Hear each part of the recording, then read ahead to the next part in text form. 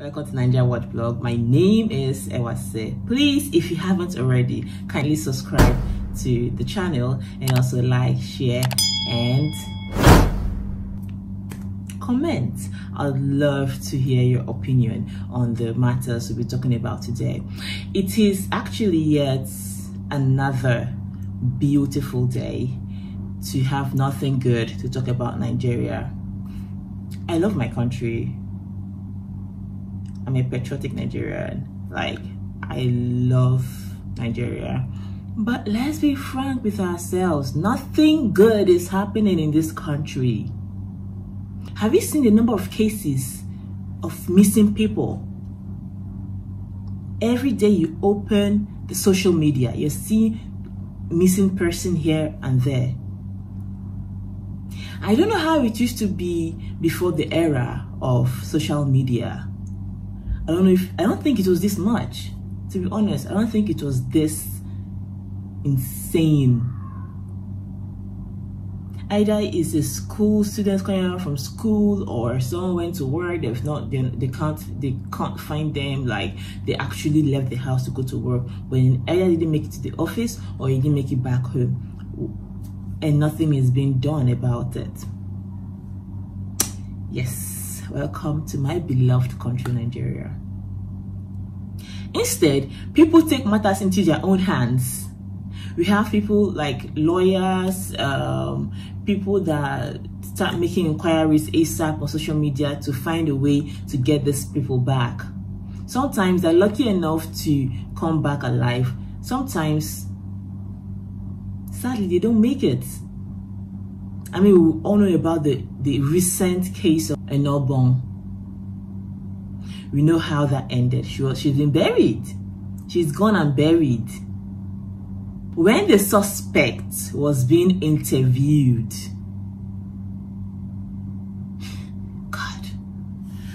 when the suspect was being interviewed, they gave him a seat to sit down, and he was feeling so comfortable. And the inscription on his shirt,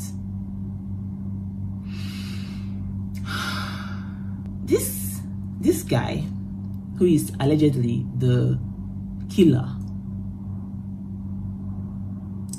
wasn't dealt with in a way that pleased me personally. And again, the questions that were being thrown at him was quite unnecessary, if you ask me. I think one of the most annoying questions was, was she in love with you?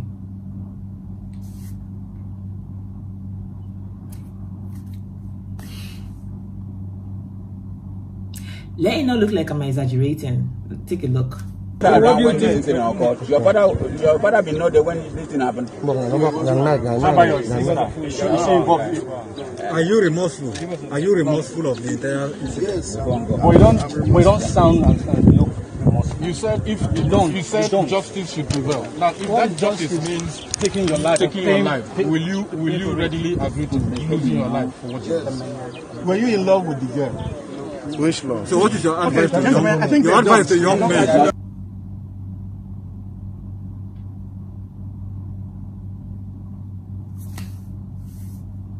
Yep, that was asked. But again, I love my country.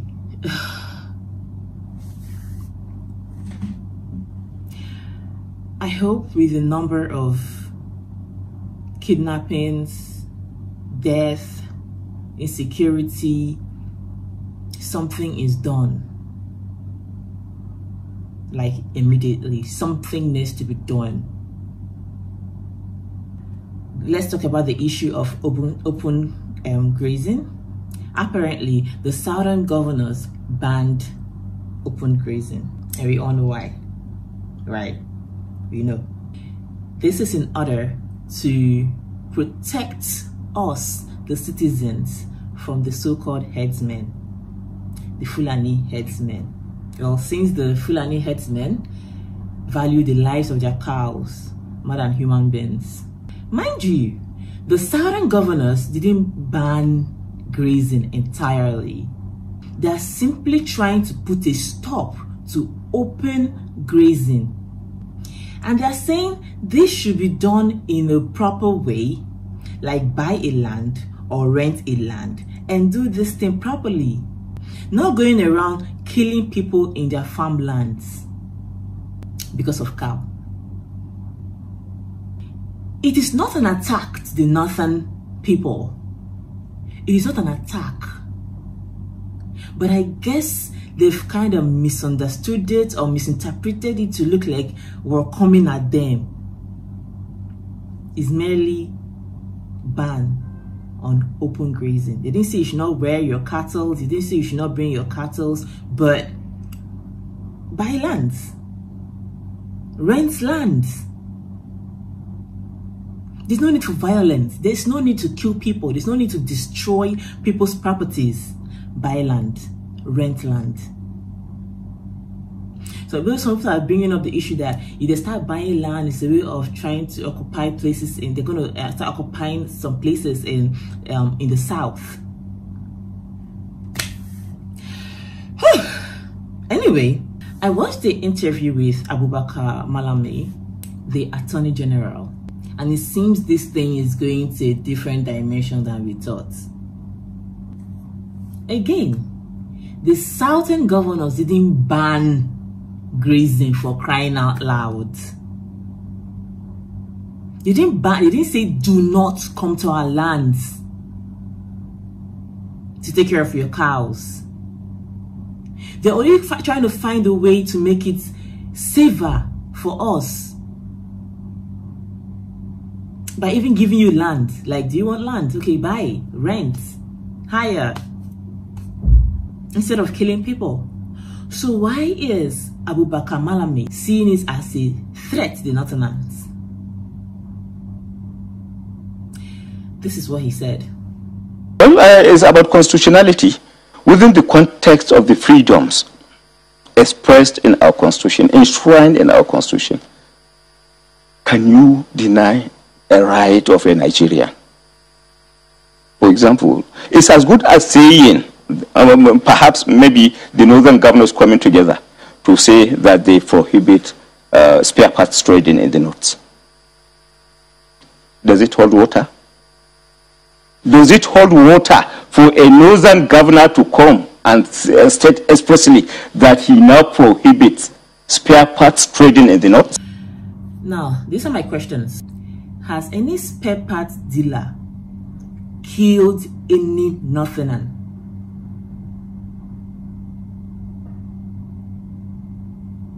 Have they ever trespassed into their land and damaged their properties? Has any spare part dealer ever caused any form of insecurity in the country at large, like the entire country?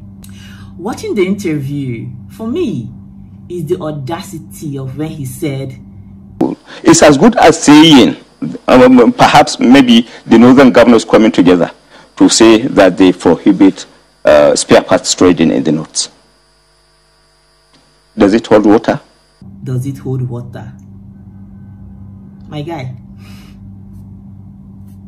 does it hold water? How can you compare selling or dealing with spare parts with Fulani headsmen that have AK-47? Yes, these guys go to rare cattle ready for anything and anybody, and you don't give a heck about you. Why is this even up for argument? Don't you see the acts of open grazing has led to loss of lives, farmlands, damages of people's properties? And then the Attorney General, Abubakar Malami, also said this.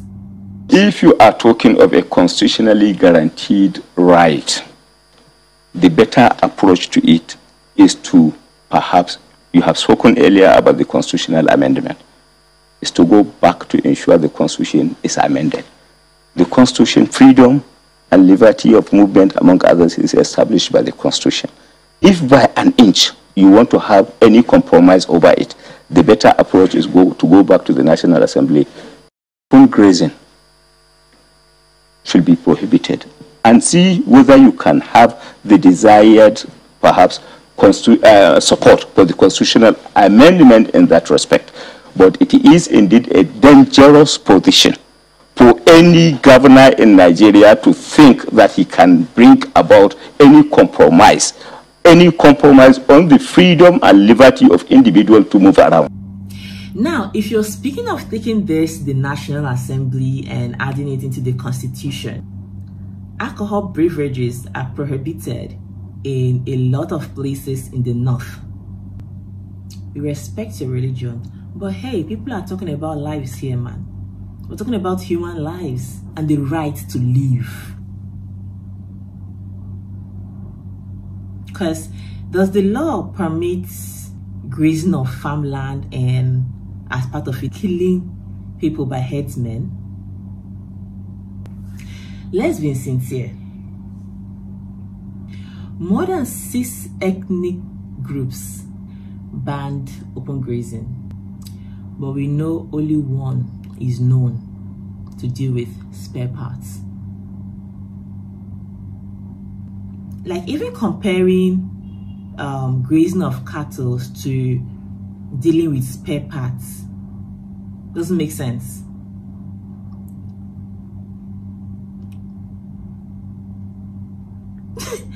Doesn't make sense. Cattle spare. How did we get there?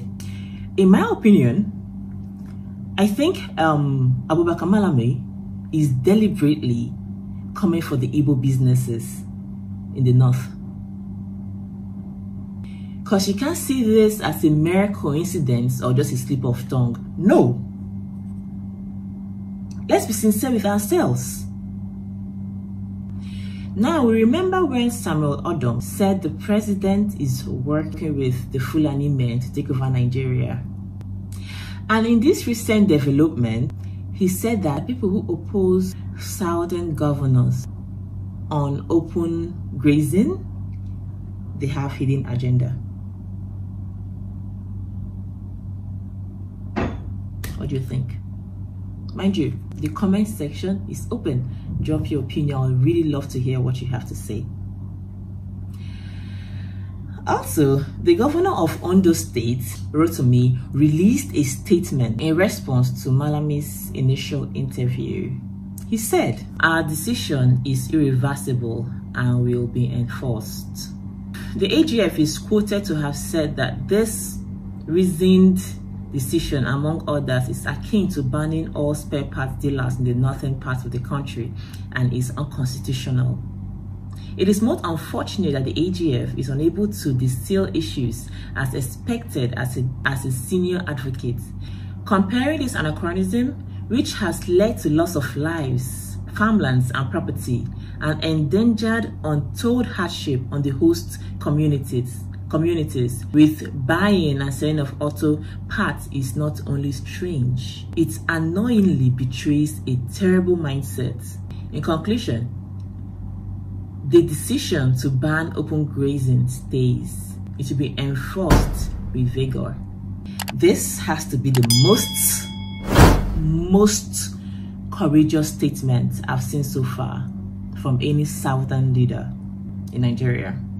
The past 6 years of this Buhari's regime has been spent discussing cows, rural settlements, cattle colony, and no progressive vision so far. I really do admire the Southern governor Rotimi, and I hope other governors also stick to their grounds on this matter. Don't forget, if you haven't subscribed already, kindly do. Please drop your comments. I would love to read your opinion on this issue of open grazing being banned by Southern governors. Speaking of Southern governors, Governor Ben Ayade of Cross River State has moved from PDP to APC. First of all, I hope this doesn't end in premium tears.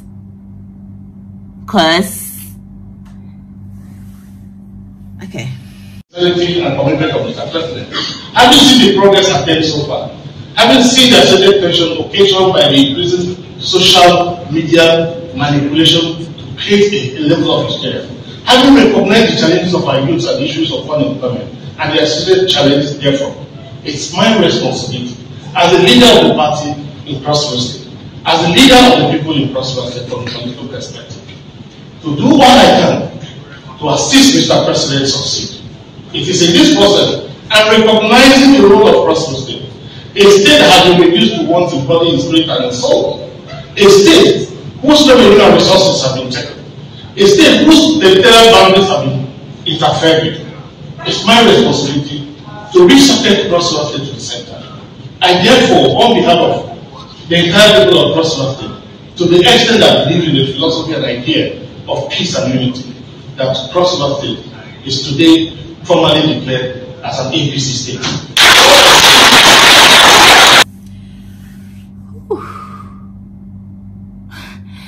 This man's English alone can give me high blood pressure. Wow. Anyway, Ben Ayade decamping to APC shouldn't come as a surprise to most of us, because it's been clear from day one.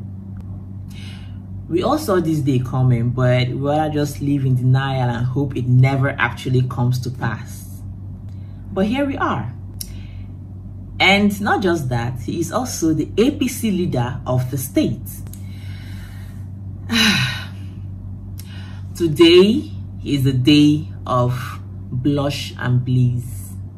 If you're from Cross River State, you understand what I mean. I mean, you don't necessarily have to be from Cross River State to understand what I'm saying anyway. Because who doesn't know that phrase?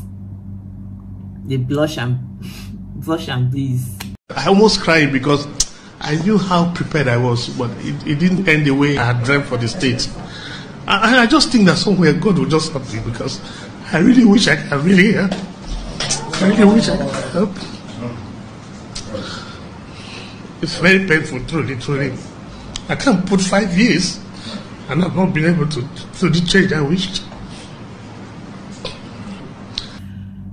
Governor Ben Ayade came into office in 2015. Until date, he has not completed any single project he started in Cross River State. If I'm wrong, please, the comment section is very open for you to notify me on where I'm wrong. And I'll come on here and I'll apologize to you for being wrong.